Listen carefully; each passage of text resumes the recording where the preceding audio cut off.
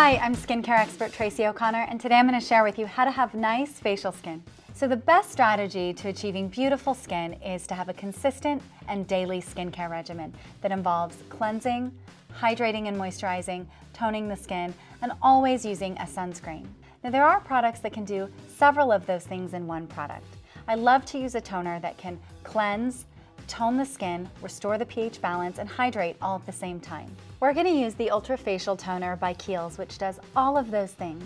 I like to use just a little bit on a cotton pad, just put a couple drops, and then we can just go ahead and cleanse off any of the makeup or the debris, the excess oil that's on the surface of the skin. And when choosing a toner, you always want to look for something that's alcohol-free.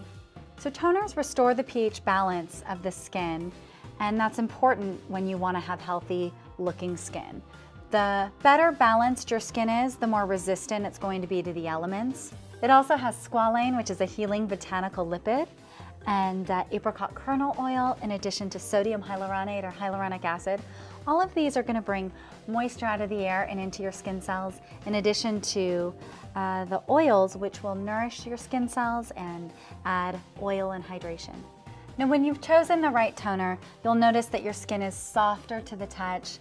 It has a refreshed glow. Now one final point about toners, they're fantastic because they allow for the better penetration of any product or treatment that you follow with. So if you're following with a serum, it'll absorb better into the skin, and same with your moisturizer.